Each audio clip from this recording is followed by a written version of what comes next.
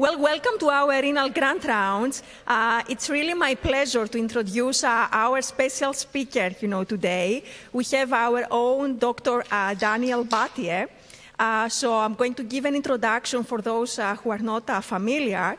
So Dr. Batlle is the Earle Greco Levin Professor of Medicine and Hypertension at Northwestern. He has been a professor of medicine at Northwestern for over 30 years and chief of our division for 18 years, between 1992 and 2009. His clinical and research interests include acid-based disturbances, electrolyte disorders, hypertension, and diabetic kidney disease. Dr. Batlle has been extremely productive. He has more than 250 publications, 60 book chapters, and he has been inventor and co-inventor for several patents. His research actually is focused on studying the renin angiotensin system, and more specifically enzymes that degrade angiotensin 2, such as ACE2. His laboratory has actually made novel variants of ACE2 that have potential therapeutic use for kidney disease and for the prevention and treatment of COVID-19. So looking forward to your seminar, Dr. Batlle. Thank you. Thank you, Penelope. Thank you very much. All right, so you have the topic of my talk. I hope everybody can hear me. And welcome to this beautiful autumn day in Chicago. This is a picture that Batlle puts on Twitter all the time, and I follow him on Twitter and always has great pictures of Chicago. I think, okay, my disclosures, are you guys, I guess I'm not projecting to the screen, something went wrong.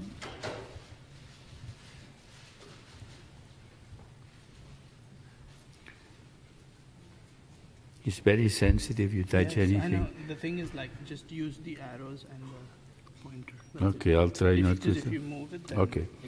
So now let's start, after my disclosure slide, which I have to do because really some of the work we do now, we have patents and a company, so those are my disclosures. Let's start by introducing to the people that don't know what is ACE2.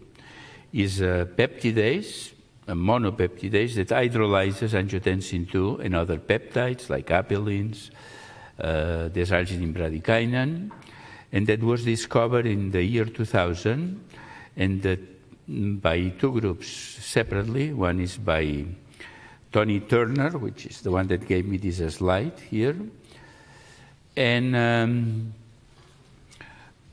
that name came because it's very similar or has some homology, 60% homology with ACE, angiotensin converting enzyme 1. And what you need to know is that the regular inhibitors of ACE do not do any direct action on ACE2, and that the actions are just the opposite. Whereas ACE promotes the formation of angiotensin 2, ACE2 promotes the dissipation. So there are two different enzymes altogether.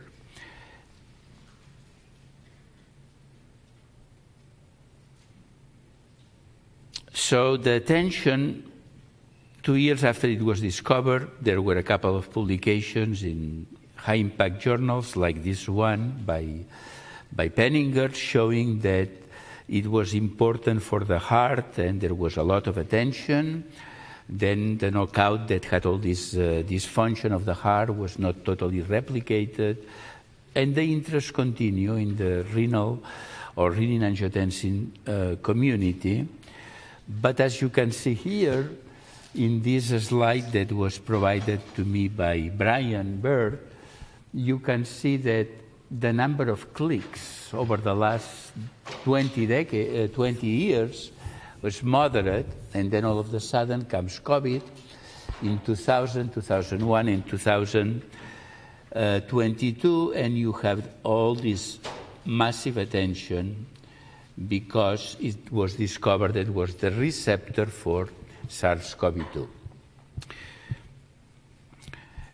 So there is a before and after. Before we were focusing on ACE2 as this enzyme that converts angiotensin 2 to 117, and after in below here, where we have an enzyme that is the receptor for COVID-2. So let's place ACE2 in the context of the renin-angiotensin system. Everything starts with angiotensinogen, produced in the liver. Then comes renin, produced by the kidneys, and you form angiotensin 1, which has 10 amino acids. Then comes ACE and a little bit of chymase in some tissues, and you form angiotensin 2, which is the main biologic peptide, and has only 8 amino acids. Then come 3 enzymes that are capable of metabolizing angiotensin 1A to 17. And these enzymes include ACE2, and actually ACE2 of the 3 is the most potent. So now you have angiotensin 17 that can also be formed by alternative pathways like this neprilysin pathway. Angiotensin 1 can go to 19 by the action of ACE2, and by the action of ACE, you can form angiotensin 17 as well. And then comes ACE again. ACE is always a main actor, it seems, and you can dissipate 17 and form 15. So that's the main situation. It's more complex because there is another arm here on the other side driven by aminopeptidase A that metabolizes angiotensin 2, also very powerful. But today we are going to center here on the actions of ACE2. So what ACE2 does is simply split this terminal amino acid, phenylalanine, to form angiotensin 17. And in doing that, you go from the bad actions of angiotensin 2. Everything angiotensin 2 in the chronic state tends to be bad, so to speak. Too much fibrosis, inflammation. On the other hand, acutely is a lifesaver, right? Because maintains the blood pressure when you are bleeding and so forth. But in chronic states like diabetes, chronic kidney disease, too much angiotensin 2, particularly locally within the kidney, is a bad thing and would be nice to get rid of it. So where is ACE2 located? The first thing I need to emphasize is it's a tissue enzyme and is really in the cell membrane. The form that's in the cell membrane, we call it the full-length ACE2, here in the middle. And as you can see in the red, has a transmembrane domain that anchors it to the cells. It has this catalytic domain that provides the enzymatic activity. But then there are ways to produce the soluble form of ACE2 in the upper tracing, and really there are enzymes, ADAM 17, maybe ADAM 10, that cut it and form a soluble form that circulates in small amounts. In blood, you can find it in the urine, you can find it in other body fluids. But the important one is the tissue bound in the cell membrane. Now, what organs have ACE2?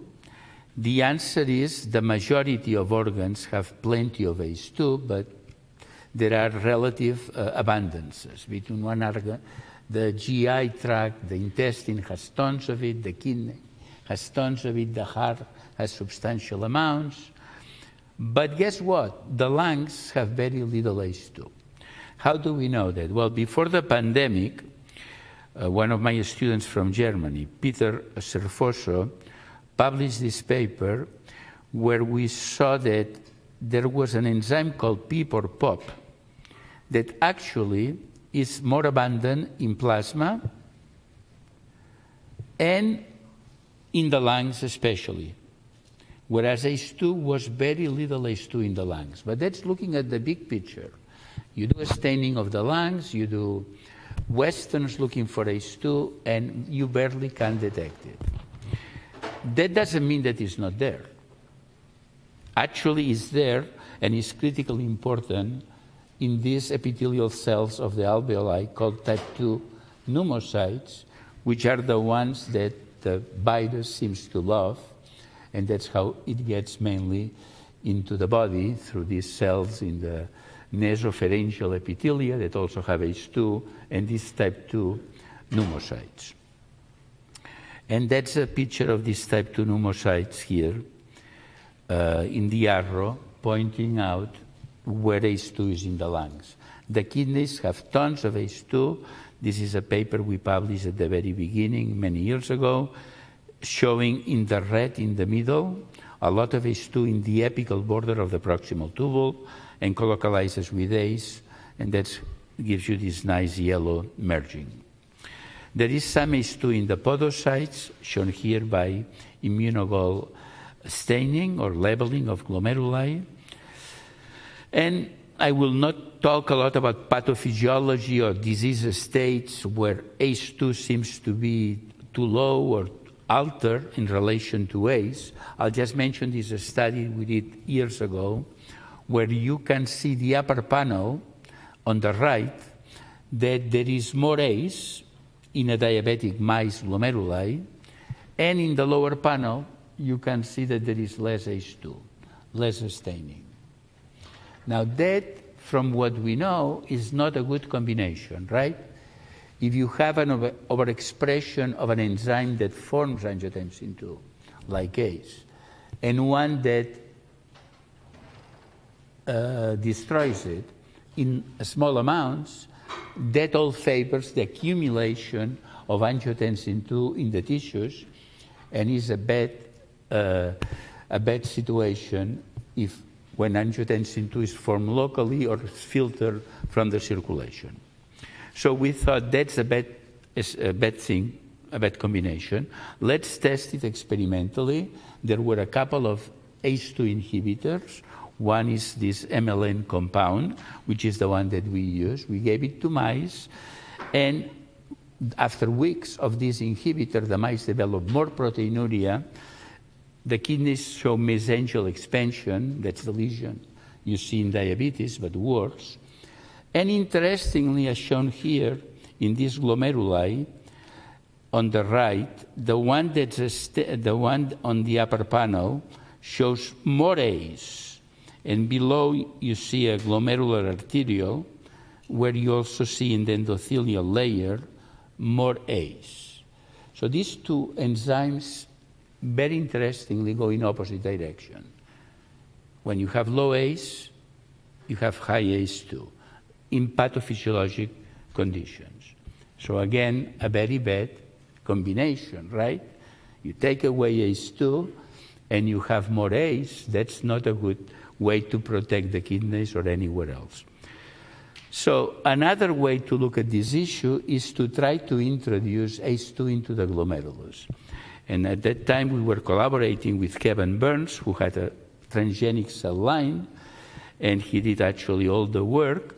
And what he found is that in this transgenic, when you make them diabetic by this STZ, they develop less damage. The differences are small, but they were significant. So just compare, for instance, here, this STZ mice that's transgenic, which is protected, compared to the other one next to it that has the darker, more matrix, more mesangial expansion. And in the upper panels, you show that there is a statistical significance. Not a huge benefit, but was consistent with a proof of concept that getting more ACE2 would be a good thing. So over the last decade, people have tried different approaches to introduce more ACE2 into the body, and I will not discuss those that were reviewed with Alonso Marquez a couple of years ago. There are a mini-circular delivery, there is administration of recombinant proteins. People have tried so-called ACE2 activators, which would be ideal, but actually they are not real activators of ACE2. So what I'll talk today is what about a recombinant ACE2 protein. So we had the recombinant ACE2 protein produced from mouse so that we could give it without formation of antibodies for longer duration. Because the human one, if you give it to mice after 2 weeks, there is formation of antibodies that are neutralizing. So in this study, what Jan Wysocki showed is that there was actually no effect of this overexpression of ACE2 for several weeks. And you see that the GFR, which is high because diabetic mice hyperfilter, is unaffected by the treatment. No changes on glomerular area, mesangial expansion, or even glomerular cellularity. So it's a perfectly negative study, published in KI, and we got an editorial. Why? Why? Well, because we introduced the concept that the problem was that this recombinant ACE2 is too large to get through the kidney. You can see the serum levels, which are very high, but the kidney doesn't get them, and neither does the urine. So you have a large molecule that would be great if you were trying angiotensin 2 excess in the blood. You infuse angiotensin 2, you give this molecule, you dissipate ACE2, and you have a fantastic action.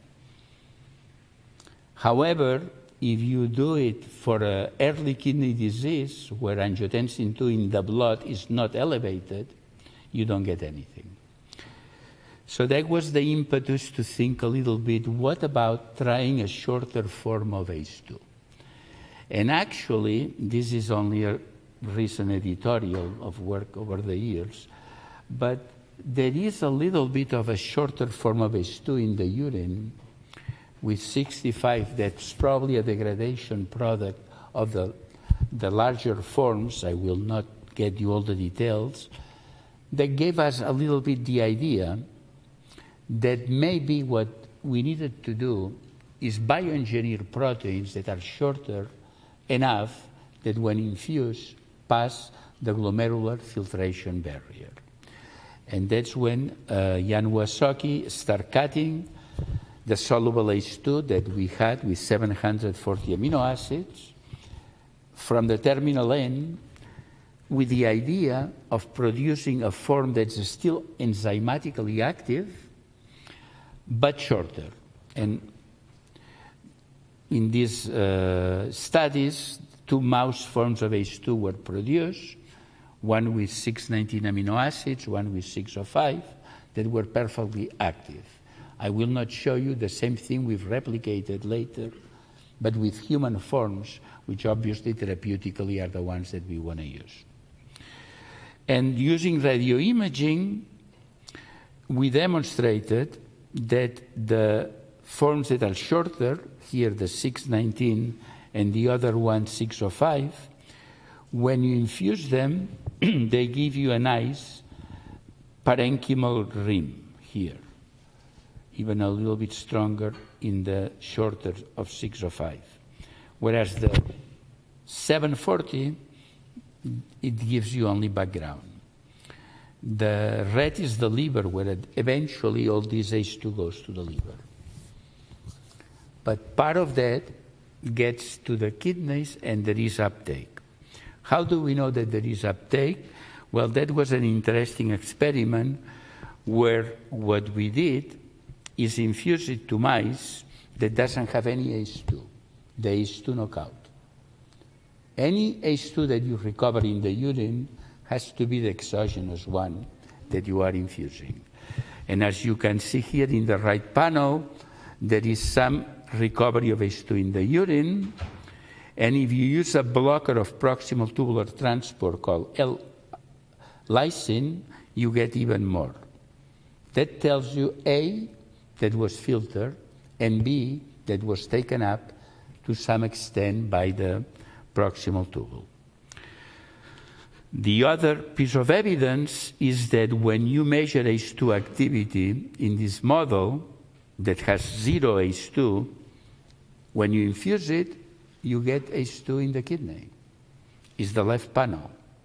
And the right panel shows the formation of angiotensin 1,7 in vivo in animals that have been pre-infused by this ACE2 truncate. There is more angiotensin 2 than in animals that are treated with vehicle, PBS, or animals that have been treated with 740, which is the larger form. So the blue are the animals treated with the shorter ACE2. So that's the new approach, right?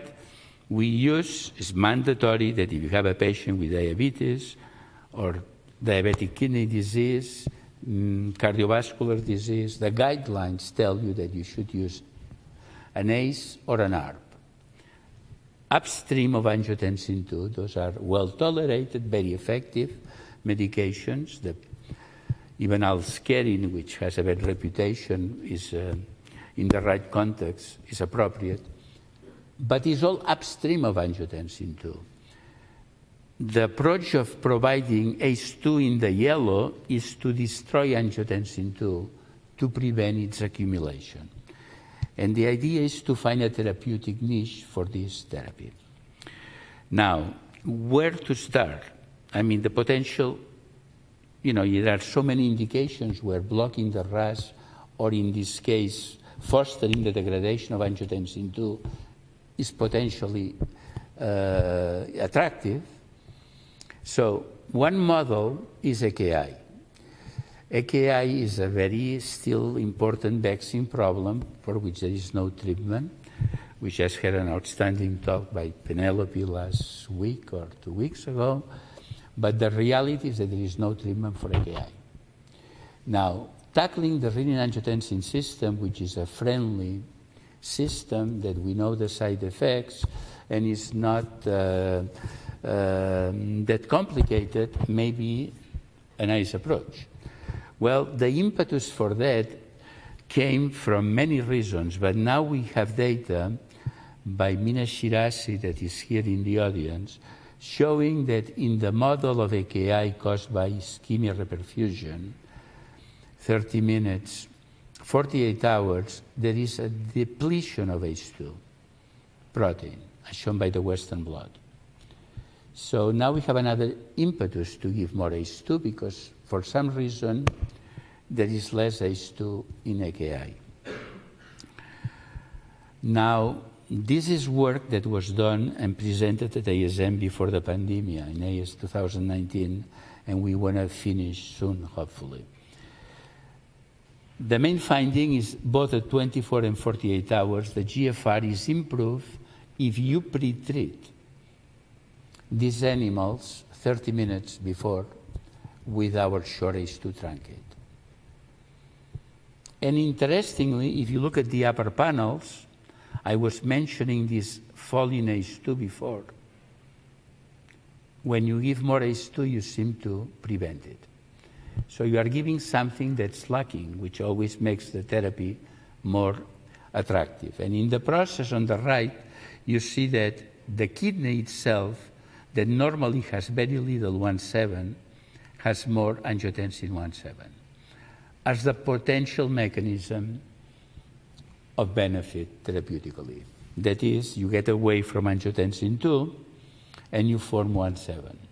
You get away from all these fibrotic, oxidative stress, inflammatory effects of angiotensin 2, and you go to 1,7 that has the opposite effects, anti-inflammatory, or perhaps there are hemodynamic effects that should be studied as well.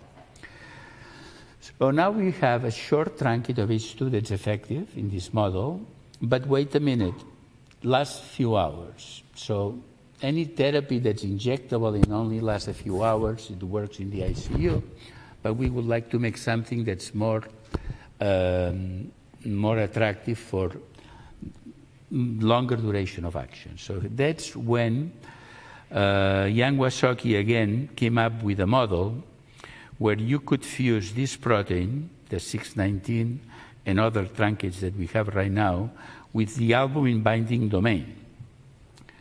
And the albumin-binding domain is a short protein that still gets you a size of about 75 kD that passes the glomerular filtration barrier, whereas the control here would never pass the glomerular filtration barrier.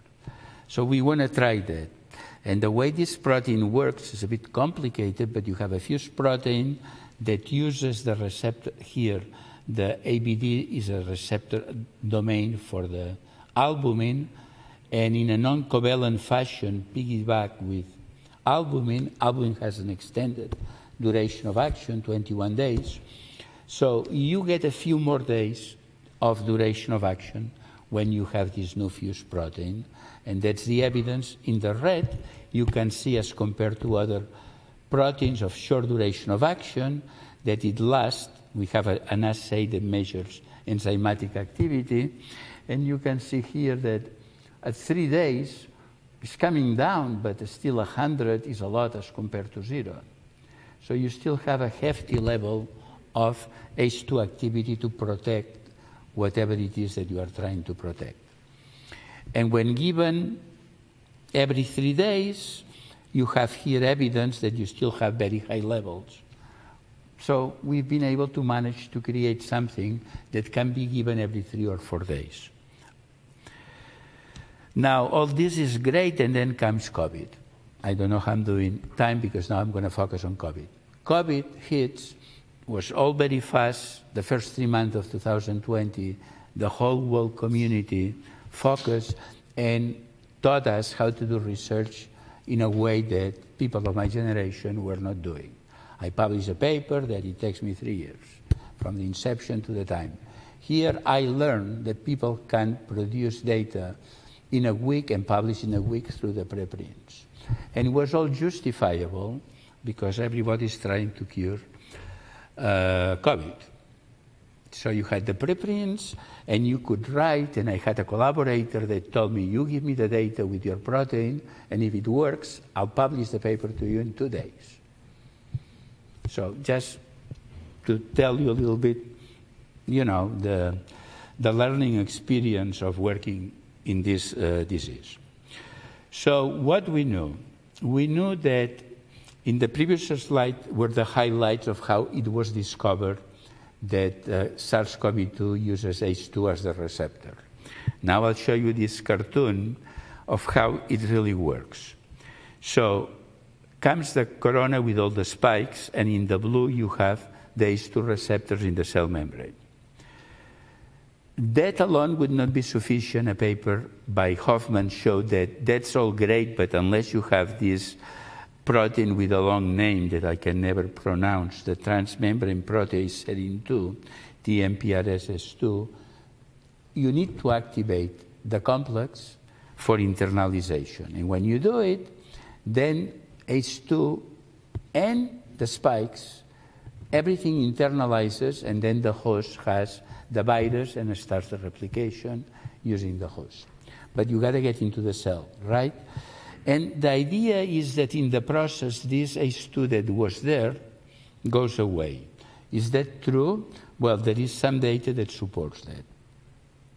Back before SARS-CoV-2 was even a problem, this group had shown that SARS-CoV-1 infection that also uses the same receptor, the infection, here the wild type, when it's infected, behaves like a knockout. So if you believe this data, here it is. You have lung tissue, you deplete of ACE2 in the process of infecting. And that in itself could be detrimental, right? Because we've been talking all this time that ACE2 is a protective enzyme. So be nice perhaps to give more ACE2 just because of that. However, that's not the main thing. The main thing is to use the decoy effect that's explained in this cartoon, that is an idea that shows that if you could give soluble ACE2 that retains the same sequence, the same sequence that recognizes the receptor binding domain of the spike, but you inundate the system with so much soluble ACE2 that all these spikes could be covered. Next time I make the slide, I'll make that all the spikes are covered. I don't know whether that happens or not, but to produce the visual effect, you want to cover all these spikes to intercept the coronavirus, the spikes, from finding the natural receptor, which is the one in the cell membrane. So the idea is to overwhelm the system in such a way that the spikes never get to the cell membrane bound ACE2, which one that's going to cause the problem. And why is this safe? Well, the soluble ACE2 does not have the transmembrane domain that anchors the protein to the cell. So, at least on theoretical grounds, that's a perfectly safe approach. So we went through the phases, you know how it works and how slow is the process, from preclinical to clinical, and we still are preclinical.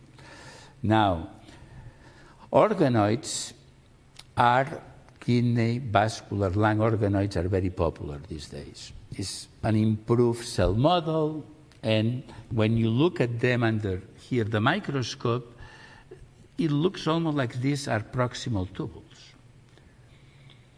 We got those from Jason Bergheim, who is now in Arizona, but was an investigator here at Northwestern. And we stain them, and you see that that looks like the apical proximal tubule. Not bad for an organoid. So we use this model, like another group had done before us, to show that when you expose them to different proteins, ACE2 proteins, you can completely neutralize them. Neutralize the infection. That's an infected organoid exposed to SARS-CoV-2, and those are organoids that are exposed to the protein pre-exposure to the virus. I mean, you do it in a way that's going to favor your proof of concept. That's how research works for you typically. For something to work, you first use the more ideal conditions. So here you have complete neutralization of the virus by these soluble ACE2 proteins. But obviously, all the money is in, not that COVID doesn't cause kidney problems, but that's a different lecture. Let's focus now on the entry site, which is this type 2 pneumocytes here in the lungs. Here, right? So reviewers, you know, for the papers, the grants that get rejected, they all want lung organoids.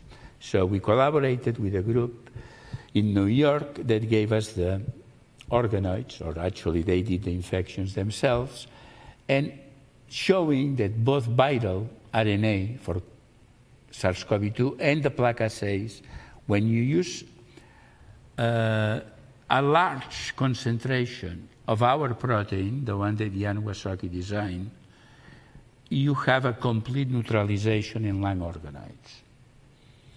And then came another collaboration, but all of that was put together as a package in a paper in Cell, that the other collaborators had kidney organoids depleted of ACE2 or deficient of ACE2. And then is the question, a fundamental question, can you infect a cell or a human being or a living person or animal or whatever without ACE2? And the answer is no. You can see here that 0, they are inoculated, they are exposed to the virus, but you never get anything. Demonstrating the essential nature of ACE2 as the main receptor. Because there are other proteins out there that are being published, and I'm sure they are right, at least most of them, that they are receptors for ACE2. But here we show the essentiality of ACE2. That's the wild type, and the wild type, bam, gets infected, and you need the high protein to neutralize it. So essentiality. So what's the ideal attribute of an ACE2 decoy protein? we think the best is the affinity for SARS-CoV-2. The more affinity, the better. Having prolonged duration of action is an important plus because the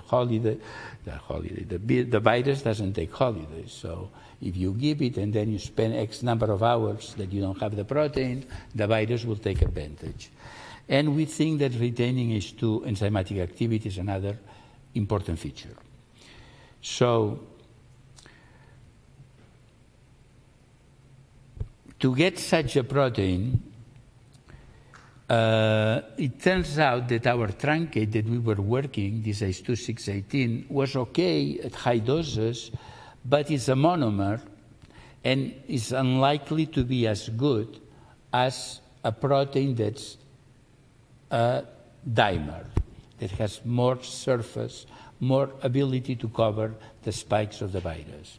So to create a dimer, Jan used this DDC, is a 12 amino acid compound that forms a link, and now all of a sudden you have a dimer.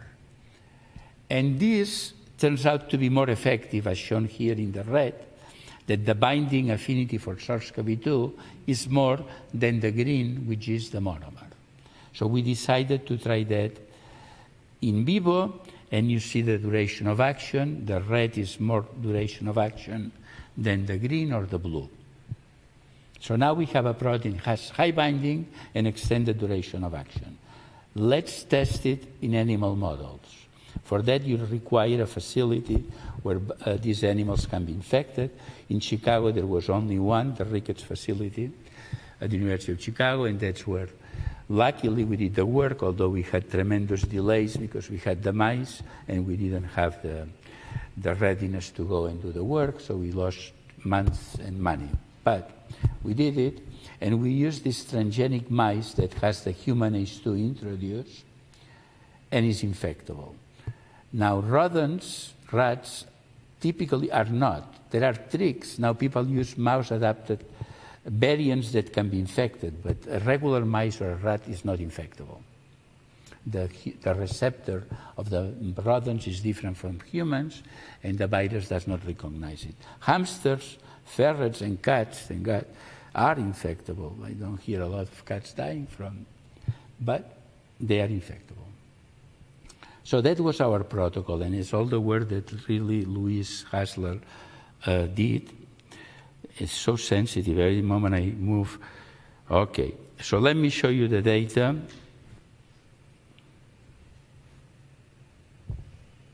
Every time I touch the computer, I lose the slides.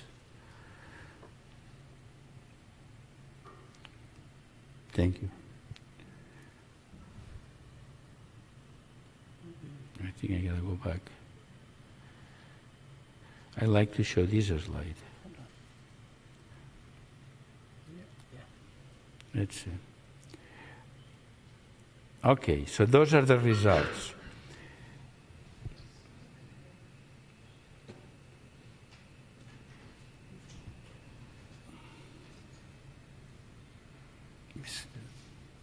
It's very sensitive.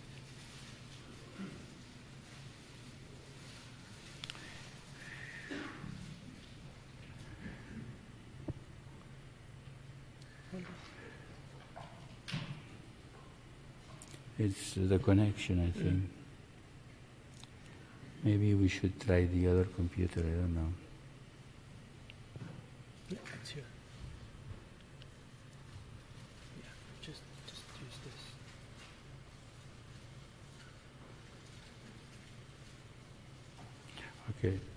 Okay, I apologize. Hopefully it's going to work from now on. So now we have these infected mice. I think the problem is with the computer because I am not even touching anything.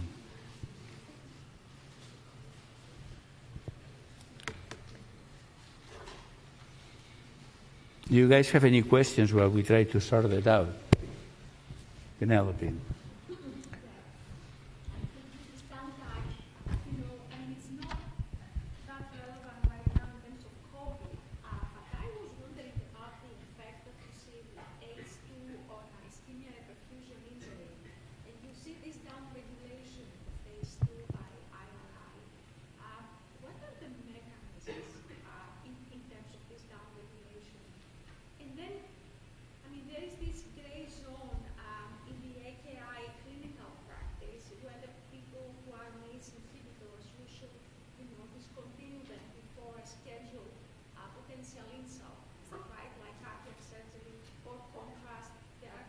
Right. Modulation of RAS signaling may have an effect on blood perfusion, etc. So, I mean, what happens if the patient is on ACE or ARB on the ACE2 levels? Do they get worse? Could it represent a link? Okay, there's so much to this question. The first part of the question, I repeat it, is a little bit, do you know why there is less ACE2 in AKI? I can tell you that we have data at the mRNA level that there is a decrease in mRNA early on, right? But we think that that's not just that. We think that with a proximal tubular injury, which is typical of all models of AKI, there may be some shedding, either normal shedding or pathologic shedding, and a lot of that may be lost in the urine. And now we are looking at the urine to see if we can recover it. So mechanistically, more or less, I'm giving you kind of a potential explanation. Now, whether it's ischemia, unique to ischemia, or is more global for AKI, I don't know. Now, what do you do with the other ACE inhibitors? That's the big question, because most clinicians, when they have a patient that's going to have a procedure that may cause AKI, are not going to start an ACE inhibitor, even if you tell them that could be a good thing, right?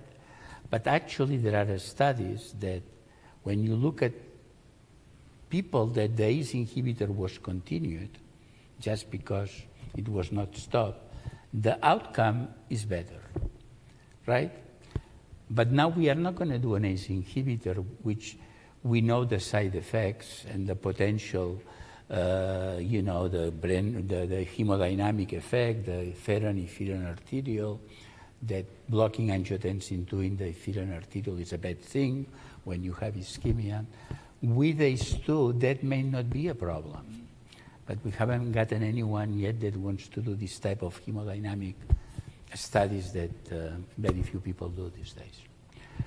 So let me see whether that's going to work now. You have a protocol where you give it before the soluble protein, and then, as a reminder, 24 and 48 hours later.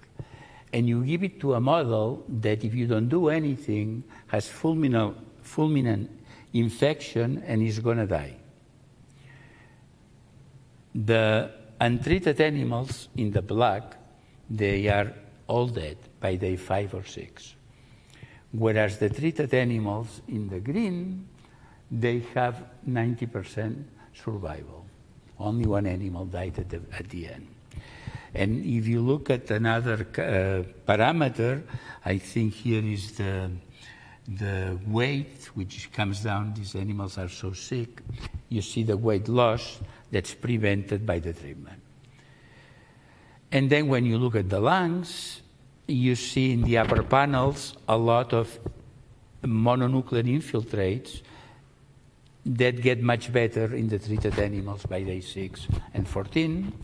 And in the lower panel, you see there is a lot of alveolar edema and hemorrhage that also is much better by day 6 and 14 in the treated animals. So it's one of these experiments that was black and white. The data was totally clear. Now, as a nephrologist, we look at this model to see what happened at the kidney, and not a lot happens, that's the truth. But nevertheless, some animals have, as you show here in the 2 untreated panels, and if you look at the tubules in the black, you'll see loss of the proximal border, right, attenuation. And you see it, in the white arrow is a sign of apoptosis, which was confirmed by stainings.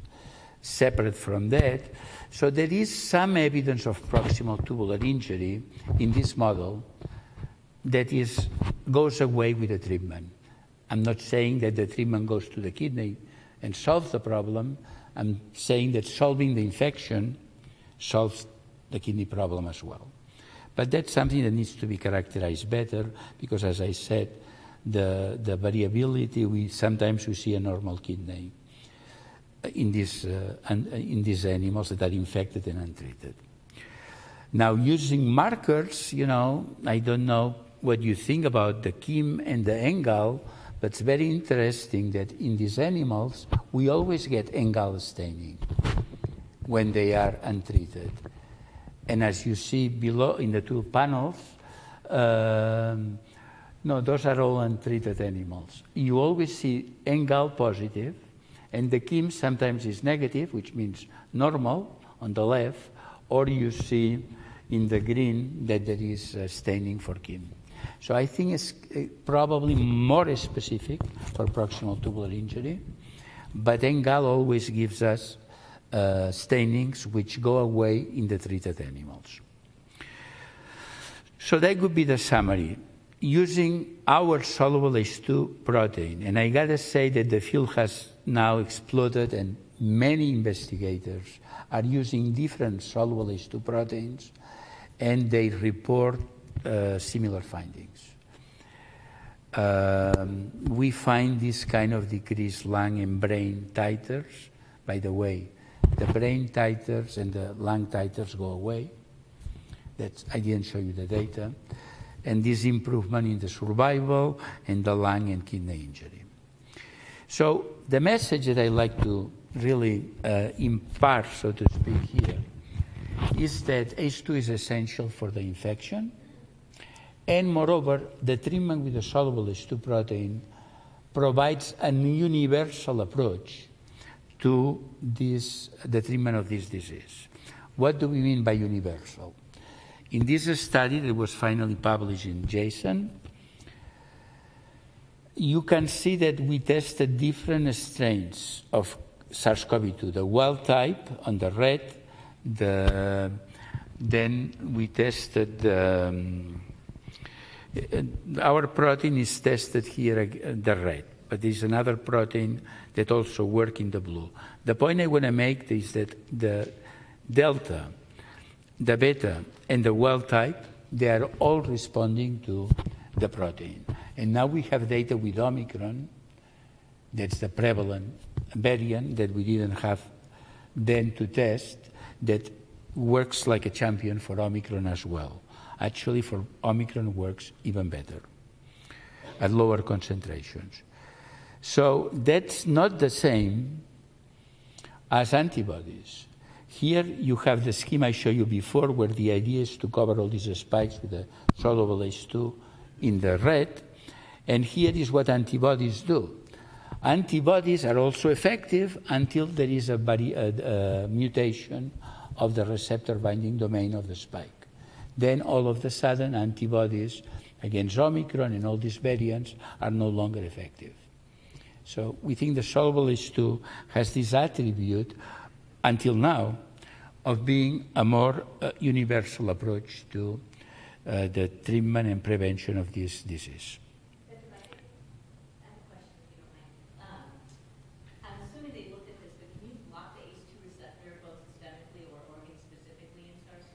Okay. Great question. I didn't give all the secrets. Not everything is published, but I'll tell you because I like you. I like you, Susan. It works much better when you give it by inhalation, directly to the lung, and in a way that it also goes to the brain, intranasal. Now we have data that we haven't published, but definitely when you give it intraperitoneal to achieve a systemic level, it works maybe at best 20 or 30% of the time. Whereas when we give it by inhalation, it's 100%. So yeah, you want to go to the organ that's affected.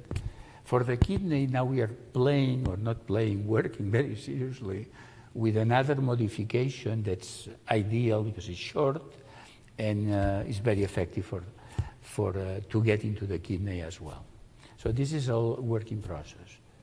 Okay, and the second question, this may not be the most thoughtful question, but why if ACE2 is so low, well, in comparison to other organs, if the lung has the lowest amount of ACE2, why are the manifestations so significant lung-wise versus kidney, for example, where ACE2 is so abundant? Port of entry.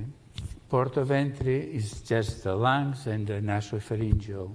You don't need tons of ACE2. The virus seems to be happy the moment it sees a little bit of a receptor. That's what the virus does, and you don't need tons of ACE2.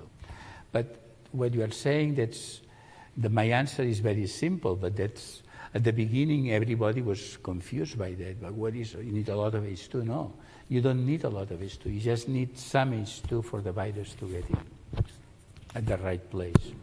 And the virus is definitely, we are all exposed through the upper respiratory tract. But let me thank the people that's done all the work here, because I'm here ready for more questions. Here you have my people that in the lab has worked on that all these years with their names, and outside collaborators that has worked with us in the last couple of years. I just wanted to thank especially to these two people, Jan Wasocki, that has done all this work with proteins and everything else in the lab, and Louise Hasler, that really has done all the work with COVID. She's a student from Germany and has spent about almost 2 years. She just went back to Germany yesterday. So, and now I have a different team. Some are front row here, all lined up. Thank you. And thank you all. Hope you have more questions. But how could I forget my grandchild? Okay. Well, I will start with one question and comment. Congratulations for the outstanding seminar. And I want also to highlight to our trainees that your discoveries, they just basically highlight the beauty of research, starting as kidney biologists and working on a pathway that we were envisioning affecting kidney disease, which by itself is major, but then you never know where research can get you. And now you are putting together your ideas for potential COVID-19 therapy. So that's exciting for sure.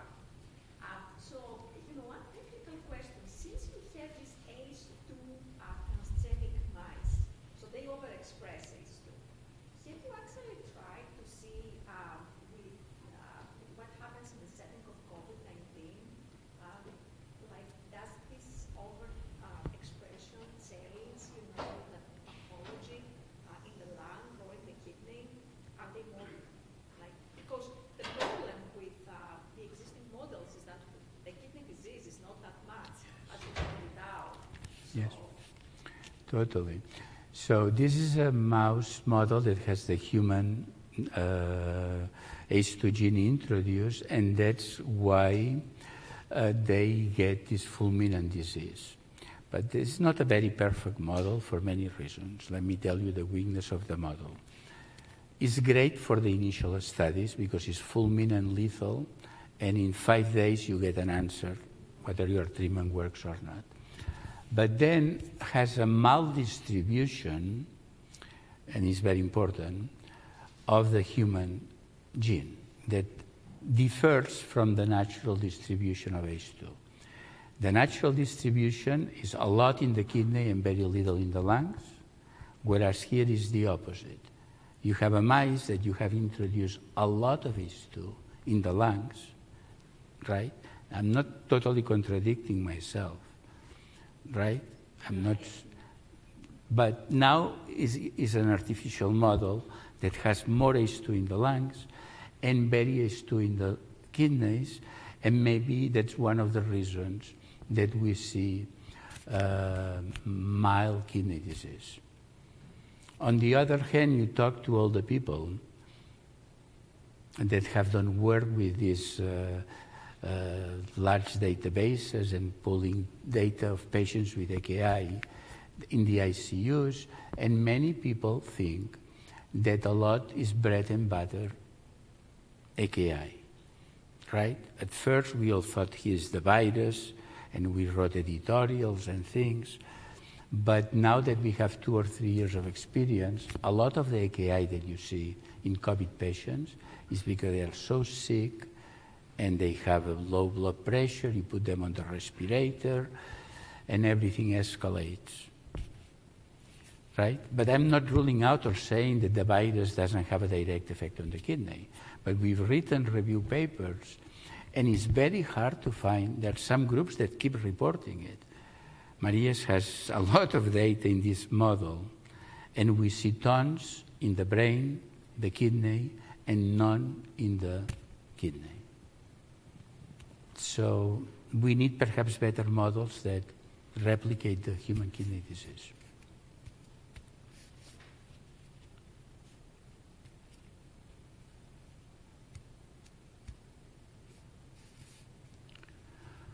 I don't know, were we on time with all the interruptions and the glitches and everything? With all the glitches in the computer. This is so sensitive that you get close to it and you lose everything. Let me see.